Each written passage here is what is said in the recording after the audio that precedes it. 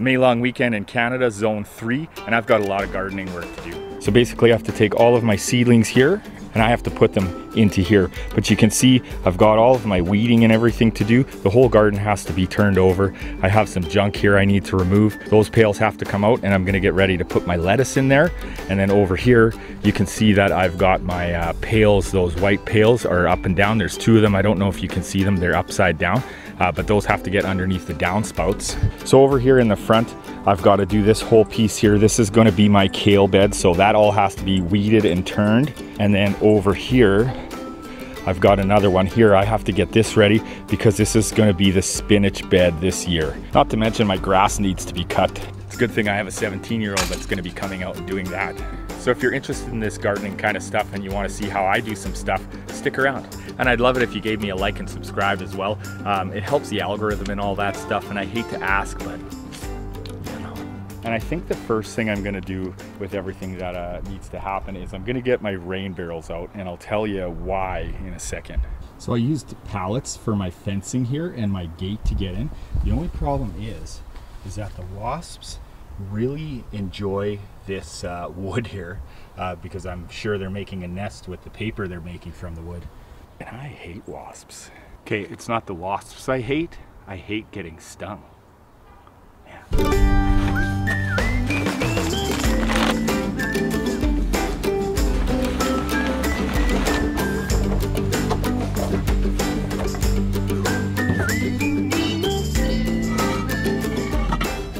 So this downspout has to come off.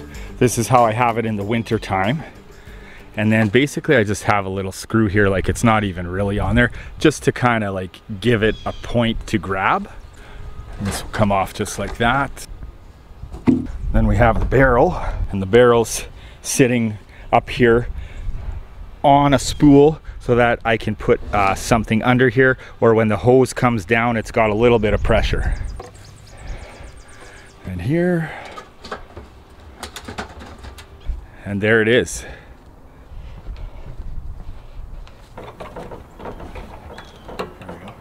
And then when it rains, this fills up and it can only get to this part, and then it takes it away from the house. And one thing I do have to do is just get a screen or something for the top here.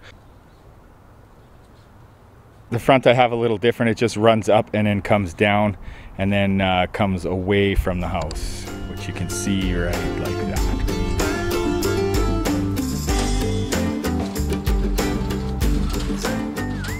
So this is my heating cable that goes and heats up in the winter time. Up in the gutters there, you can see some of it hanging over and stuff. So that heats up to prevent ice damage.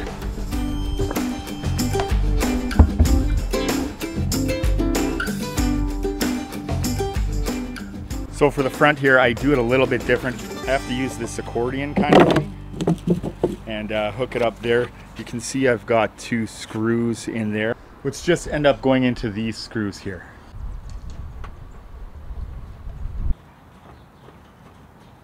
So there you can see it goes in. Once it overflows, goes down the hose again. And I keep the hose rolled up when it's not raining.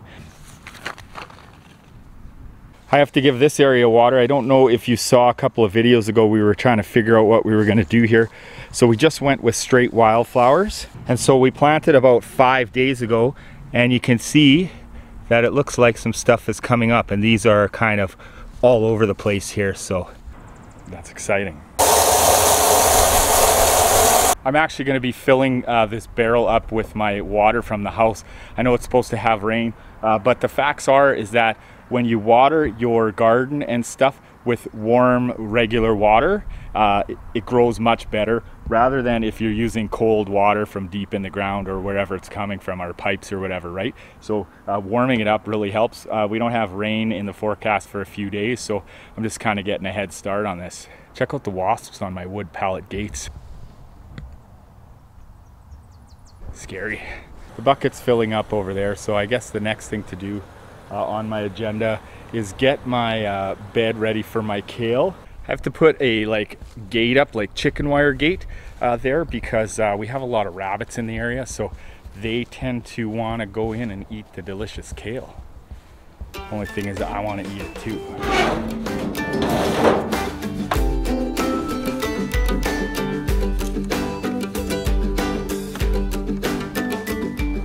So there I've got all my chicken wire out. The only problem is that each one is cut for a different place in the yard. So I really need to learn to mark those, I think. There's my buddy, the crow. He hangs around. I give him peanuts sometimes. Well, everybody needs a good hoe sometimes. Whoops. See, I don't have the hose out. It's filled. And it's working.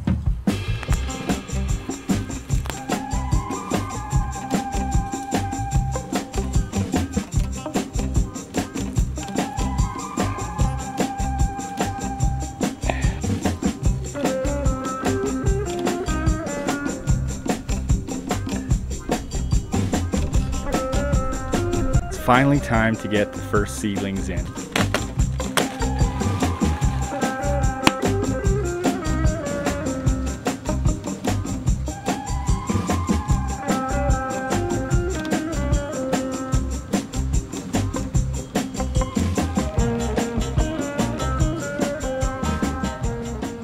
The water's still pretty cold, but it's what I got. 1 down, 19 to go. Now I just have to put the cover on top. So basically you want to cover up your kale and other brassicas like broccoli. It's always a good idea too, because they are pest prone, particularly the flea beetle, and they're just these tiny little black beetles, and they come in droves and they just wipe stuff out, and the brassicas are one of them that they like. So another thing too is you get these little white moths, and then they, I don't know if they're actually a butterfly, but I did a whole video on this as to why to cover up your broccoli and stuff from last year. You can find it if you want, but they'll lay their eggs on there, and then you'll get those little green worms on the back sides of the leaves and stuff like that, and they will munch on those as well. So basically, like, I've got this wire here, and this is just wire that you run under a chain link fence at the bottom, all the way across. It's almost like a coat hanger. So basically I'm going to attach this wire to this stick here using a bulldog clip, and then I'm going to have my mesh cover also in that as well.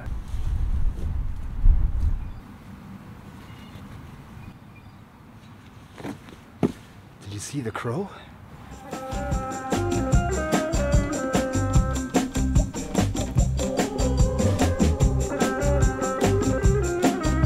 So what I did is I just put bulldog clips like everywhere. You can see in the back here, it's all secured onto the stick. And then the cool thing is that I can just flip this up. I can flip it all up, do my watering, and then I'll just bring it back down again, have it clip down at the bottom here, and voila. So I got to make that look a little nicer now. And that is it. Is it beautiful? Well, that might be a matter of opinion. Is it gonna work? Hell yeah. I'm not going to end up working on the other half of my garden there in the front because I'm not sure if I'm gonna plant there. But what I am sure of is that I need to take care of my seedlings. Some of these have to get into the pails and stuff, so I'm gonna take care of that right away instead. So here's my lettuce that I'll be planting. You can see that it's doing pretty good. I have a couple though that aren't doing good. Like, it's weird because this is crisp mint lettuce and this is also crisp mint lettuce, and I'm pretty sure that I planted these at the same time, and I thought they were getting the same kind of treatment, but I'm hoping that once I get these into pails that they'll be doing better. And this one is a white Paris, and same with this one over here, but then look at this white Paris here, right? So kind of weird. Other thing I want to get into the pails is the peppers as well. Those are definitely ready to be in there and start growing.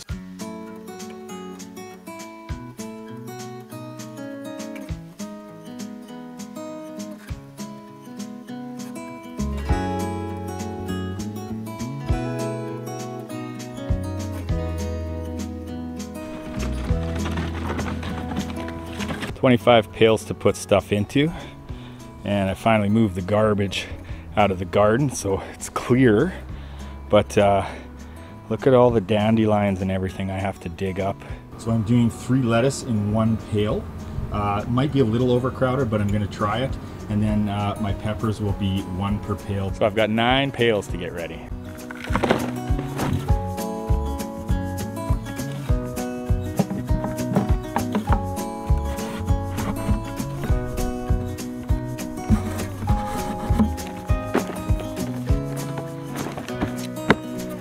And here's our compost.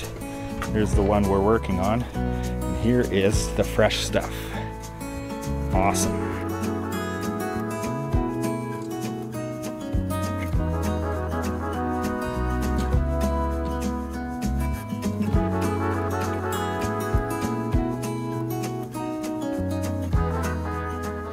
I always mix a little fresh compost or something in with the pails because that's been used already, right? So I noticed a lot of worms inside there too, so that's a good thing. Almost done with the pails, but you can see here in an old one, it's all like lower because it's all compacted. So then what happens is, even this one too here, you can see how low that really went. So I'm left with all of this soil here.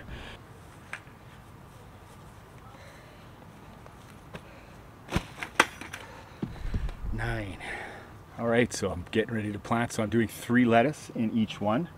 And I don't know how it's gonna go. I've never put lettuce in pails before, but I heard it can be done. I feel like 3 is gonna be maybe a little too packed, but I like to push the limits. So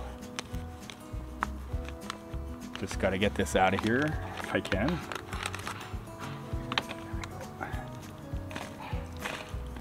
And I like to loosen up the roots a little bit just to get them flowing again. These are pretty good, so.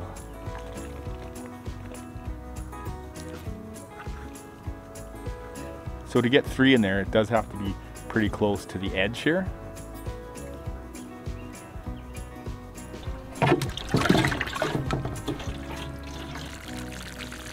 So there's a closer look. There's a little bit of dirt and stuff on them, but not a big deal.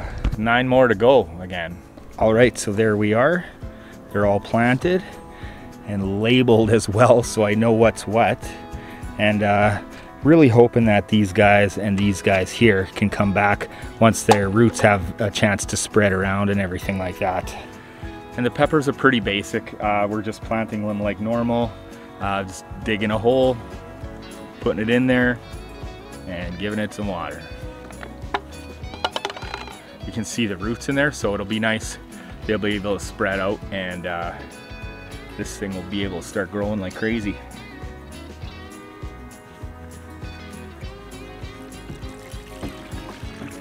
Super easy, not much to it. Looks good in there. Hopefully you'll get a lot of orange peppers. Yeah, so I'm pretty much done for the day. Stay tuned because you can see what I'm doing in the main garden tomorrow if you're into that sort of thing. Okay, so we have these string lights here, and they obviously broke in the winter time because I didn't take them down. But if you look closely in here, I don't know if you can see that. There is a wasp building a nest in there. Can you see that? I'm gonna have to spray because no wasps allowed.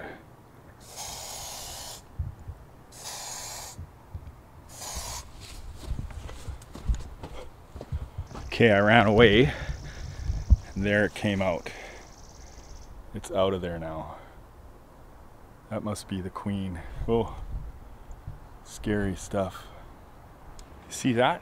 That's a fire pit, and that's how I'm gonna relax tonight. But check this out. So it's pretty rusty. As you can see, it's been pretty well used. Look at the bottom. Look at the bottom right through. We noticed this last year at the end of the year. It's just like rotted out. Joanna's uncle owns a metal shop, so he cut this out for us, hoping it's gonna fit. Oh no. It's not. So this was supposed to be the bottom piece, but I didn't account for the lip that's around here. I can't take this lip off. It has to be on there so that this lid can stay on. But I think maybe if I just like hammer it down, and then maybe I can hammer it back up once it's in there. So the hammer wasn't a good idea, but these pliers really work. So I think if I do that all the way around, I can bend it down, squeeze it in, and then bend all that back up.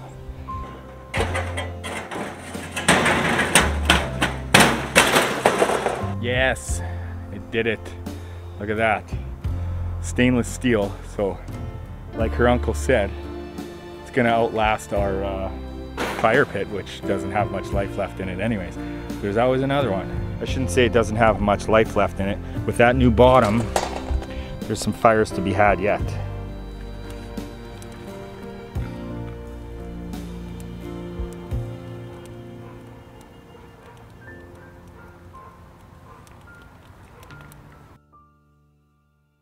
It's pretty much noon now, and I'm out way later than I wanted to be. I couldn't sleep last night. It was after 3 before I got to sleep, and I don't know what it was. So I'm just heading over to the garden now, and this is the part I've been kind of dreading. Put that there. So I got to pick out all of the dandelions, and then get the garden ready to go. So it's a pretty big job, and it's probably going to take me a couple of hours at least to take care of that before I can even put anything in. So I'm gonna finish up my coffee and then get to it. Big bad Poppy.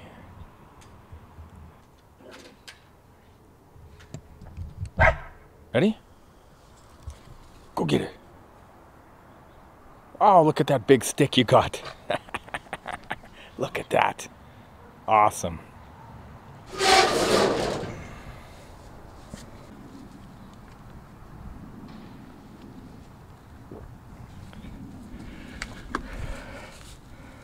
I like to dig these guys out because look at the size of that root.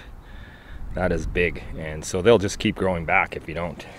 I've got a carrot coming up again, and so in these cages here I left some carrots in because they have to go, if you want them to go to seed, they have to go like over winter, and then they come back up and they'll produce seeds. So it looks like I should get some seed from this one, hopefully.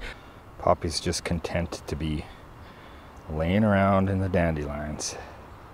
So I've just had a break, and you can see I've done this much here, and I still have all of this to do. I'm starting to wonder if I'm gonna get it done today and get all my plants in, but here's for trying. You can see towards the fence here, like over here, it's not as bad, but when you get over to the fence, there's a lot of grass creeping from the other side. So what I did is I took my shovel and I jammed it down there to try and break all those roots, because the roots are just nasty. I don't know if you can see any here, but you can see all these here. All this stuff here is just roots, and it just, like, it's hard and it just covers it all. So try to break some of those, see if I can kill some, and then I'm gonna turn it all up. And I did that all the way along. So this side is the harder part. When you get over here, it's not as bad, so that won't take me as long.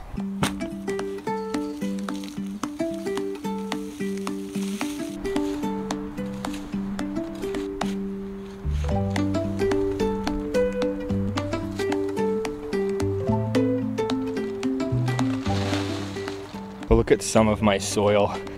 It's just clumpy, clayish kind of stuff. That's where I'll use some of the soil from the pails yesterday, and I'm gonna add it to there because this is much better soil than this is. And I'll put some compost, of course, too. So I had a bit of a change of plan for the garden. I was trying to get like the whole garden turned today, but that's probably not gonna happen because it's after 3 o'clock already.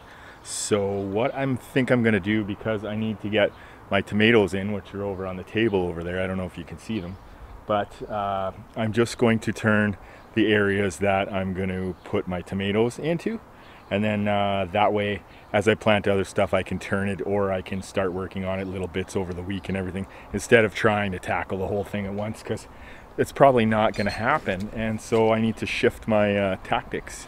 So you see this pile here of stuff, this is all dandelion roots, and so what I'm going to be doing is drying these out in the oven, and then I'm going to make a coffee or a tea with it. I've done it before and it actually works out pretty good.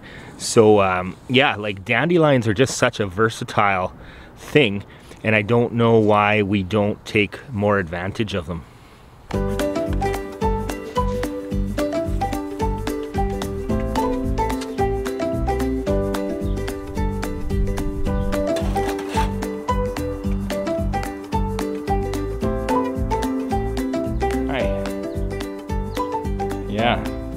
Co decided to come out with us today. These are the tomatoes I'm putting in first. They are the new dwarf tomatoes.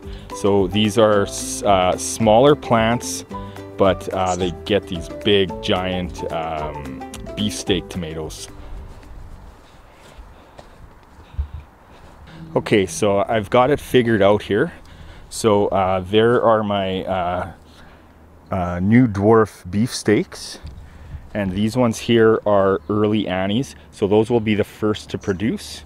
And then over here I've got the Pritchard Scarlet, and so they're nice big round red juicy tomatoes. So this is what I'm doing in the garden for my tomatoes.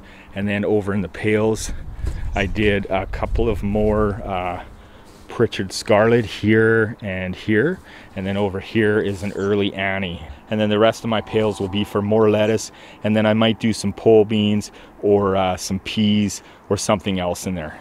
So yeah, I need the space over here because over along the fence here we're gonna do some cucumbers, probably up to about here, and then the rest of this here will be pole beans. I'll probably do some there, and then this whole area here is going to be broccoli probably, and then so we're going to have the cucumbers here, and then there's going to be 2 rows of beans that I want, and then we'll be doing some onions, carrots, and I'm sure we'll figure out some other stuff to do too. That's the plan so far anyways. Of course, you know, it could change in a day. We've got some apple blossoms coming.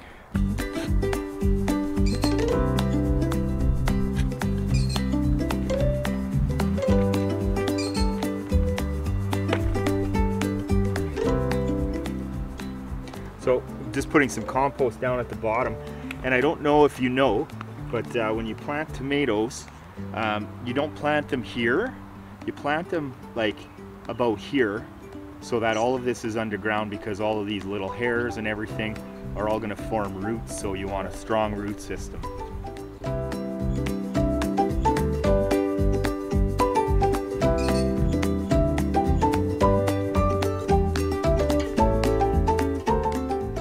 Voila, I just got a water and it's good to go.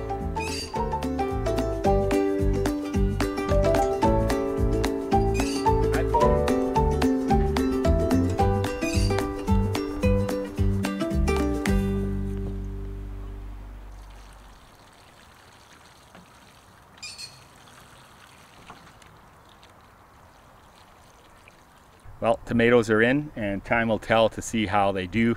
When I was putting some in, like I thought I heard a couple of snaps because this clay soil is so hard, like right here.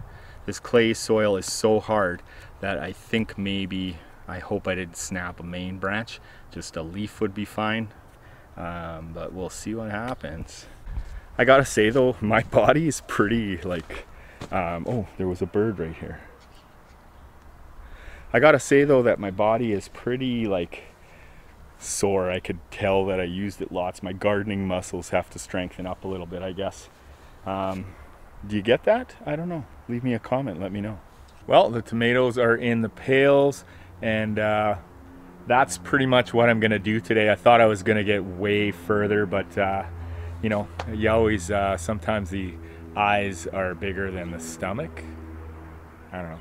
You know what I mean?